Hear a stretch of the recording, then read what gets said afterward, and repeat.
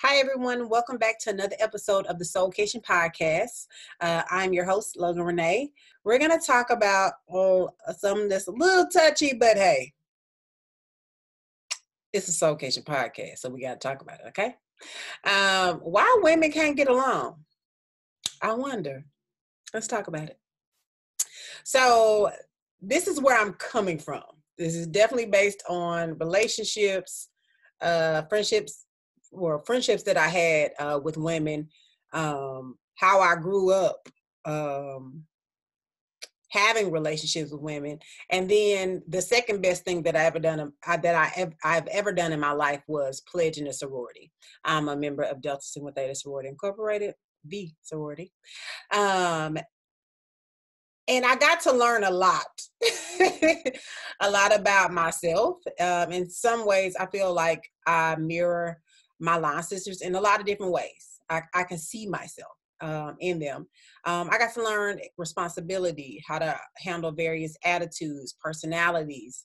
I got to learn about different levels of friendships and how friendships look, how to have uncomfortable conversations. And this is not only with my line sisters, but just women a part of my sorority and women a part of other sororities. I got to learn how to have a disagreement and get over it. All those things came up while dealing with women. Matter of fact, once upon a time, child, this is like a story of our line.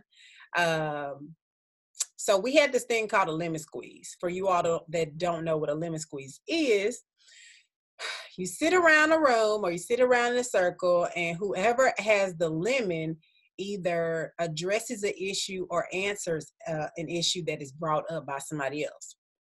So my genius line sisters had this amazing idea to have a lemon squeeze about men. Okay. My relationship with women, I would say, was very non-existent. I feel like the reason why is because my gift, my purpose is attached to the healing of women, the freedom that you create as a woman, me teaching those things. So of course, Satan didn't want me to do any of this that I'm doing, So of course, I think his agenda was always to make sure that I had horrible relationships with women, honestly. Anyway, so my wonderful line sisters, I'm being sarcastic at this moment because at that moment I ain't like them, I love them now. Truly, truly love them now. Don't know where I would be if they weren't in my life. But at the moment, they had all got together. And like I said, it was about me and my best friend. They were saying different things that we had said and how I hurt their feelings. And I was hurt because not only had we hung out that whole day, we had been hanging out, and individually, nobody had said anything to me. So I was kind of blindsided when I sat down. I was like, dang, you know what I'm saying? This how y'all been feeling? And y'all just now saying something. It took the group to come together just to have this conversation with me. And what I learned was two things. Lemon squeezes are stupid. They are dumb. They should be canceled and fired, okay? Thrown in the trash with just horrible, okay? They just need to be in the trash can. Because it's never the same intensity meeting with somebody on one-on-one than it is with a group. Never. And I'm gonna explain why. So based on all that experience in my life, it's probably a million reasons why we can't get along at times, but I'm gonna focus on a couple and what we can do to move past it. Number one, we make individual issues group issues. We make individual issues group issues. There is no way every single person feels the same way about an issue. There's no way. We think differently. We see stuff differently. We grew up differently. Some people take stuff personal. Some people don't care at all. Okay. Some of my line sisters were sitting there like, girl, why am I here? What time am I about to go? Some people were super into the topic. Some people had so much to say, it was ridiculous, But the Housewives gives us a perfect example of how putting everything on the table or having a conversation in front of everybody is always tragic, because what you get is multiple opinions. You know, you get people who don't even know the whole story chiming in, giving their little 3 cents. And sometimes it makes the issue, it takes it to another issue and not addressing the real issue of why you all were there.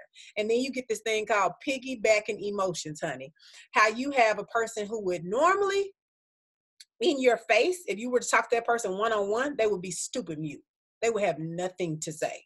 But you get in a group, all of a sudden they gangster, all of a sudden they hard, you know, they right. They get this newfound confidence in a group that they never would have if you had solo conversations with them.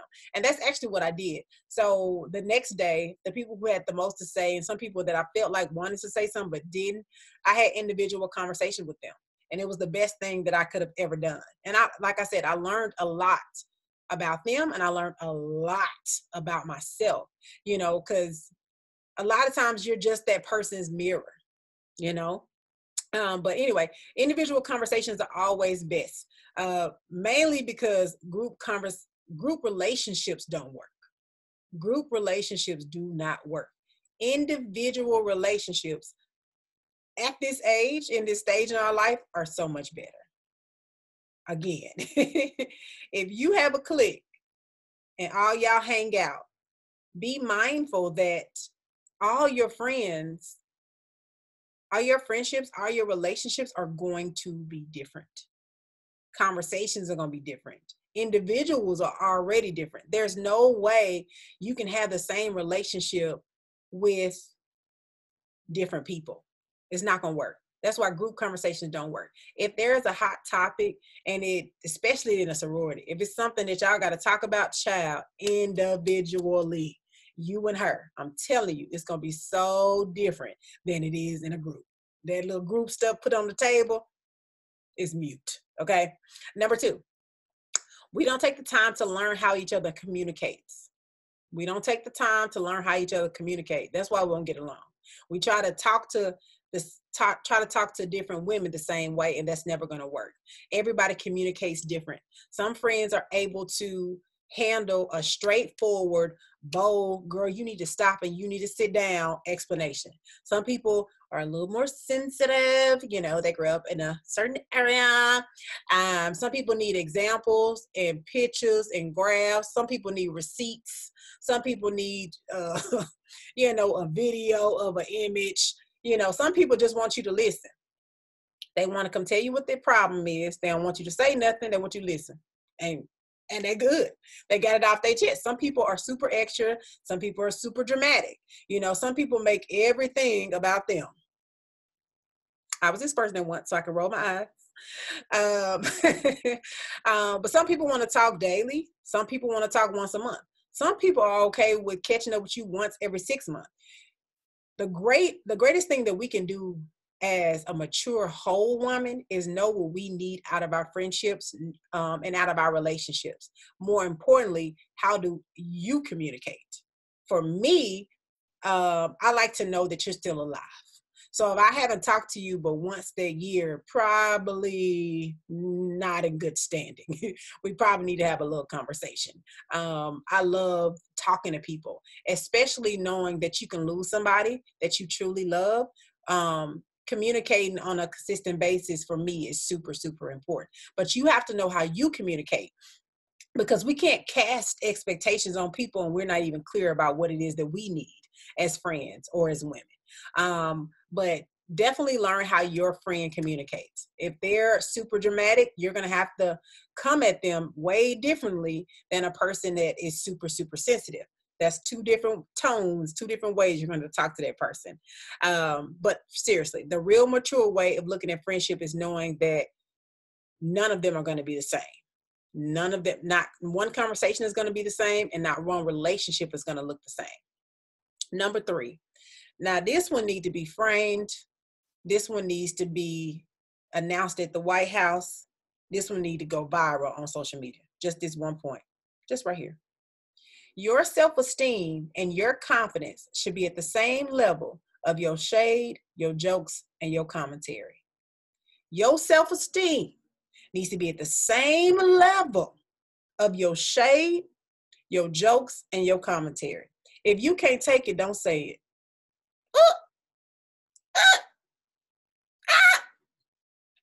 Can't handle that. If you can't take it, don't say it, Sway. Perfect example. I have been around women who think they Kevin Hart Jr., Bernie Mac Sr., and Steve Harvey. They think they that funny, okay? And you tell them they bra strap showing or they shoes leaning and they got an attitude for the rest of the day. Not you. Not Miss Jokes. Not Miss Commentary.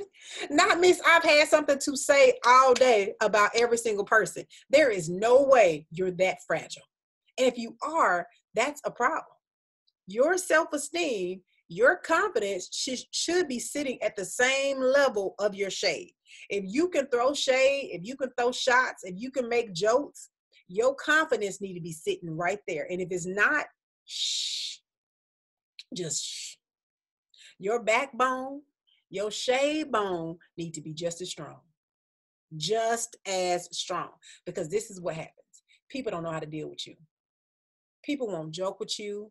People won't take you as serious. You know, even if your joke's funny, they ain't gonna laugh at them because they like, girl, if you say one more thing,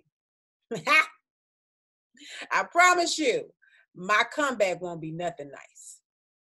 So your shade bone and backbone need to be sitting at the same level of your confidence, just right there. And another thing, when you have that type of personality, you shift the energy in the room. Everybody feels when you got an attitude. Everybody feels when you're mad. You know, you can come in, oh, I'm just chilling. I'm just gonna be quiet. No, your energy sucks because your confidence is not at the same level of your mouth. The mouth and the confidence gotta line up. Has to line up, sis. Or just keep your commentary to yourself. That's also an option. Okay? Let's recap. Why some women can't get along is because we piggyback emotions. We try to do too many group conversations when the best thing we can do is have individual conversations. The reason why you want to have individual conversations is because you're going to have an individual relationship with that person. You might have friends where you go to conferences with. You might have friends who read a lot of books and y'all are able to talk about that. You might have friends that, you know, are your music connoisseurs or people you go to concert with. Sometimes all of those group of friends don't match, and that's okay. Your groups of friends are reflections of things that you like. All of them don't have to come together. They don't even all have to meet if you don't want them to, you know. Also, how you communicate. Learn how you communicate and then learn how your friends communicate. So we have conversations, you're not apologizing a lot, like me. You don't have to apologize a lot if you go ahead and learn how that person communicates or ask them, you know, what's the best way you like to communicate? Some people like to have full-blown conversations via text. I hate it. Especially if we got to talk about something serious. I feel like words can get lost. I'd rather just hop on the phone, FaceTime, let's talk about it. What's popping? Oh, you bad?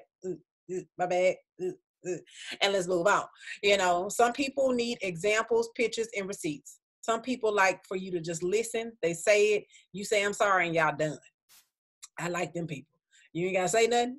You just say, I apologize one time and you done. Child, listen.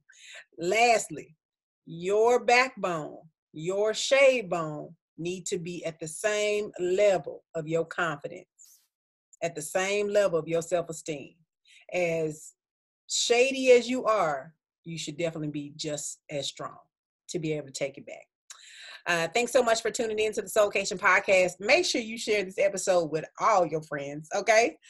Rate this show 5 stars on the podcast app as well as leave a review. If you're watching this on YouTube, make sure you like the video as well as subscribe to the SOULKATION TV channel. I would love to hear your feedback as well. So all you have to do is comment below in the comment section, and I will catch you all on the next episode of the SOULKATION podcast. Have a good one.